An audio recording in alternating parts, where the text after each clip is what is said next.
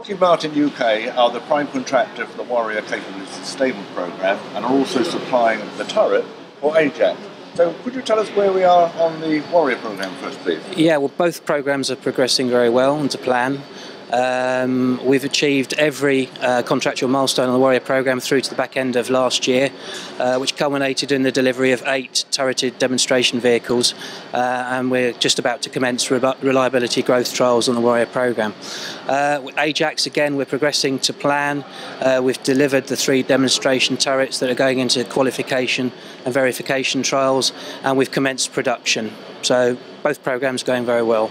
And leveraging all that, you're obviously aiming at the export market with your export turret, and that's also been demonstrated overseas. Yes, there's a lot of interest internationally in our CT-40 turrets. They've been optimised so that they can be integrated either onto a tracked platform or a wheeled platform, and we have integrated our export turret, and you can see the turret demonstrator here, onto a number of different 8x8s. Yep. And the export turret also has a missile capability. Is that the Javelin, or you are fairly flexible on that? We're very flexible. We have integrated Javelin and done a number of live fires. That's obviously our weapon system of choice, being a Lockheed Martin product, but we're very happy to integrate other weapon systems.